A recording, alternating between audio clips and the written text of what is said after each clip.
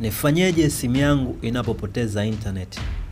Nini cha kufanya ikitokea simu yangu imepoteza internet? Sasa kabla sijakufahamisha nini cha kufanya inapotokea simu yako imepoteza internet, ni lazima nikufahamishe mazingira yapi simu inaweza ikapoteza internet.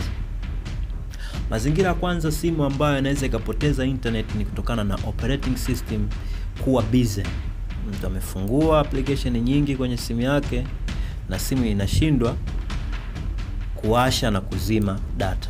Yaani switch ya kuwasha na kuzima data inashindwa kufanya kazi kutokana na system kuwa busy, application nyingi umefungua. Au pia operating system inaweza ikawa imecorrupt, imeliwa na virus au na vitu kama hivyo, imeharibika kwa namna moja au nyingine, mtu anaweza akashindwa kuipata internet. Lakini jambo la pili pia linalosababisha, mtu inawezekana amebadilisha line, ameweka line nyingine, alikuwa anatumia Tigo akaja akaweka Voda, alikuwa anatumia Voda akaja akaweka Airtel. Sasa anashangaa baada ya kurudisha tena ile line, settings zimebadilika za simu, hapati tena internet. Lakini mazingira ya tatu, huenda ni mara ya kwanza simu yako kutumia internet, au hiyo line ukuweka kwenye simu ni mara ya kwanza, ama simu yenyewe ni mpya, au line ya mtandao huo ni mpya kwa hiyo simu. Inawezekana pia ukawa haupati internet. Sasa ikitokea kama hivyo, tunafanyaje? Sasa simu haina internet? Napenda utambue kuwa sawa, unapoona simu yako ina internet, sawa, kuna setting ama configuration zinakuwa zimesetiwa kwenye simu yako. Sasa kuna simu ambayo zinaweza kuset hizo configuration zenyewe, na kuna simu hazina uwezo wa kuset zenyewe mpaka zipate message. Ndio ile unakuta umeweka line kwenye simu yako, watoa huduma wa hiyo line, wenda ni Tigo, ni Voda, ni Airtel, ni Halotel, wanakutumia message ya configuration. Unaifungua ile message ama unainstall, unakuta setting za internet zinakuwepo kwenye simu yako. Sasa lakini pia inaweza katokea katika mazingira tofauti simu yako ikashindwa kuinstall hizo configuration au hizo setting kuziweka kwenye simu yako, inaweza ikashindwa, na inabidi wewe useti manual, useti wewe kama wewe, uende kwenye setting useti configuration ili uweze kupata internet. Sasa katika mazingira tofauti hayo yote niloelezea, ikitokea imefail internet, inabidi useti wewe mwenyewe. Unafanyaje sasa? Sikize kwa makini rafiki yangu. Unaenda kwenye setting ya simu yako. Ukishaenda kwenye setting ya simu yako, kuna sehemu ya network and internet. Kwa simu zinatofautiana, kwa version nyingine za simu au version nyingine za Android utakuta hapa imekuandikia connection, network, imekuandikia maneno ambayo yanahusiana na radio, connection, internet na mambo ya mtandao. Kwa hiyo unaingia sehemu hii.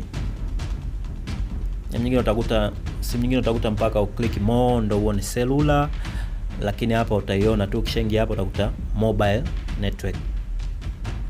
Utaenda kwenye mobile network, utatafuta neno linaloitwa access point name, access point names.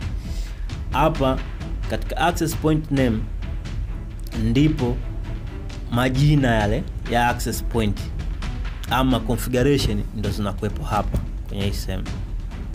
Kwa hiyo ukiinstall, ukitumiwa message ile ukaifungua, configuration zitakuja zitajiandika hapa. Kuna simu nyingine unaweza usione, lakini zitakuwa zimeweka kwenye access point name ama kifupi chake ni APN. Kuna simu nyingine automatic zinainstall, na kuna simu nyingine ndo mpaka uinstall hivi manual, uje wewe mwenyewe uweke mwenyewe configuration. Sasa hapa unatengeneza wewe access point name wewe mwenyewe, una create new access point name. Hii ipo hapa, lakini pia hii hapa inaweza kafutika katika mazingira tofauti. mtu umerestore simu hapa, unaweza ukashangaa imejifuta. Kwa hiyo una create new access point name, una create hapa. Vitu vya msingi kwenye access point ni jina na APN, name and APN. Hivi ndio vitu vya msingi wewe kuviweka. Jina na access point name, unaweza ukaweka jina lolote, unaweza ukaandika chochote, ila mara nyingi hapo wanaandika jina, wanaandika jina la mtandao, hapo wanaandika internet, lakini unaweza ukaandika chochote tu. Unaweza ukaandika hata mama, na hapa kwenye APN kaandika labda mjomba. Jina unaandika lolote. Ukishaandika hivi vitu vili, haya mengine yaliyopo chini huko hayakuhusu. Una save hii access point name yako uliyotengeneza wewe, inabidi uisave. Na save inatokea kwenye list ya access point names hapa, inatokea hii hapa. Kwa hiyo hii sasa inabidi uiwashe, uiswitch on.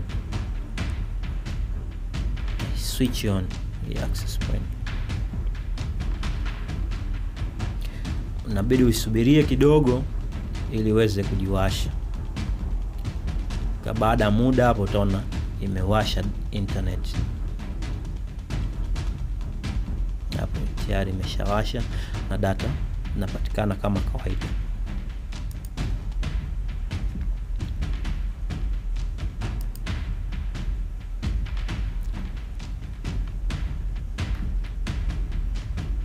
Na internet inapatikana kama kawaida. Yeah.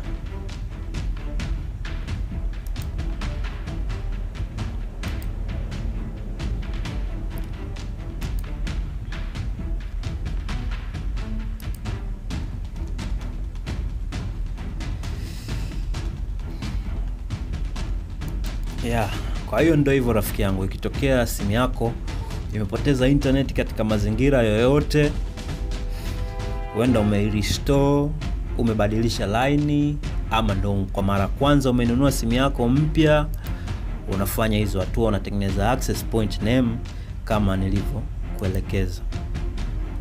Kwa leo nilipenda ni share na wewe kitu hiki, ama swala hili la kutengeneza access point name kwenye simu yako, ili na wewe ushare na wengine. Sio mchoyo, share na wengine ili uendelee kuelimika. Naitwa Asante kwa kunisikiliza na kunipa muda wako.